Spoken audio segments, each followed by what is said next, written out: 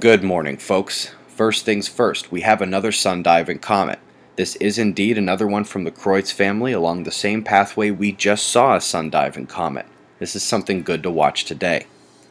You'll remember the Arctic ice data page. To quickly review, around this time last year we saw a record low Arctic sea ice and a record high Antarctic sea ice. And you'll remember for the last few weeks, 2013 has been well below average, at least up north, but still nowhere near that record we were setting last year. Well, now the experts agree, saying that indeed the Arctic will not be breaking the records from last year in terms of ice melt and coverage. This video is from NASA, Goddard Scientific Visualization Studio, and it's linked below. You'll remember Taiwan and China on high alert for the second typhoon in a week.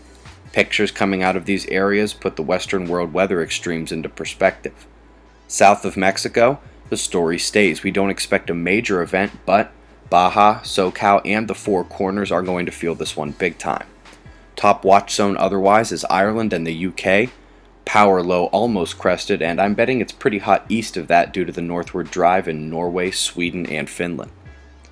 The sun has surely awoken. Primary eruption is seen at the right coming off the western limb. Beautiful in multiple wavelengths.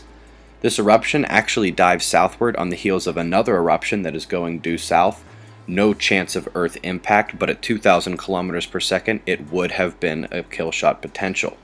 Lots of ejecta headed south over the last few days, including incoming CMEs, but we'll get back to that. The solar eruptions have been filaments, not flares. Just as quickly as the sun became peppered with spots, it's now in decay and turning back to X-ray quiet.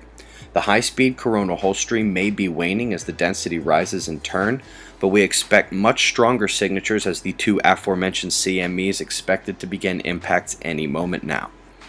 They combine with minimally open umbral fields, waning coronal hole influence, but the beginning of 48 hours of conjunctions between these four celestial bodies, and the watch score holds at 7 from last night, with Chile kicking things off this morning.